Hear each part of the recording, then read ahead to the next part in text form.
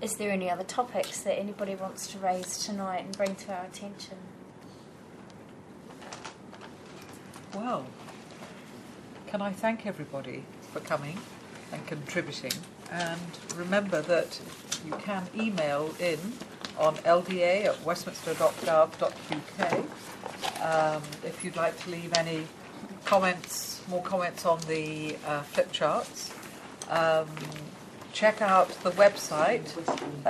When in September do we think we might have the minutes? I think, we've got 11 of these, as I said, and then we're all going to have a summer break, and then we're going to start working through capturing all the different options and sending them back out to you, so you can get back to us on which things you support, which things you most certainly don't support, and we'll take it from there. If we find that we want to have further discussions, that we haven't quite explored things thoroughly enough, or there's ideas that have come up that we want to talk through further, we'll be in touch. But we see this as an ongoing process. This is the start of it, really. So we'll be in touch with some further steps as appropriate.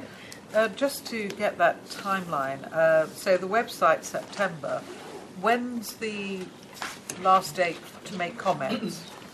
I think you can continue to make comments, but certainly if you make them by the end of August, then we'll do everything possible to have them included on the first round of information.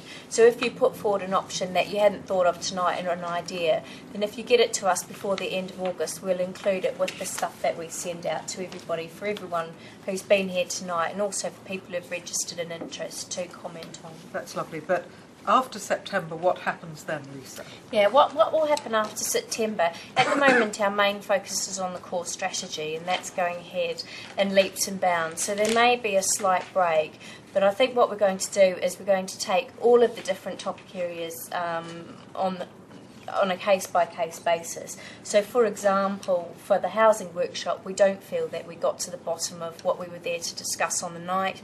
We're going to have a series of other meetings off the back of that housing one.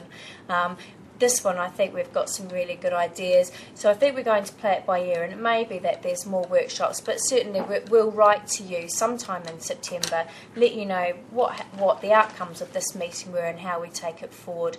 I think the main thing to note is that the core strategy will be considered by an independent examiner in the middle of next year, and the city management plan has to be at least 6 months behind that. So we're not looking for a final document to go to the Secretary of State till the end of next year. There's plenty of time to continue discussions, and certainly if any ideas come to you in terms of that, please just let us know and we can explore them further.